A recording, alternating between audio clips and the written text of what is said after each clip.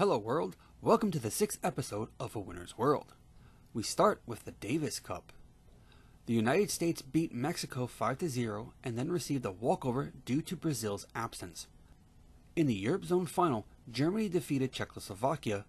The United States defeated Germany in the interzonal playoff, but would fall to Great Britain in the challenge round. In the International Ice Hockey Federation, Czechoslovakia won their 4th medal, with Great Britain winning their 2nd bronze, Switzerland winning its 1st silver, and Canada winning its 8th gold medal in the Ice Hockey World Championships. The 5th Ryder Cup matches were held at the Ridgewood Country Club in Paramus, New Jersey. The United States won the competition by a score of 9-3 points to regain the cup. In Home Nations Rugby,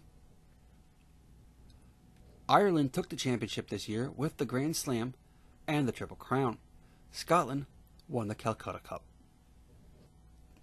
The 13th edition of the annual women's team tennis competition between the United States and Great Britain was held at the West Side Tennis Club in Forest Hills, Queens, in New York City, United States. The United States ladies won the cup 4-3. At the World Professional Snookers Championship, the 1935 championship introduced some significant changes. It was the first to incorporate World in its title, being called the World's Professional Snooker Championship.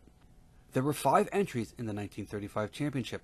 Joe Davis won the title for the 9th time by defeating Willie Smith by 28 frames to 21 in the final, having achieved a winning margin of 25-20.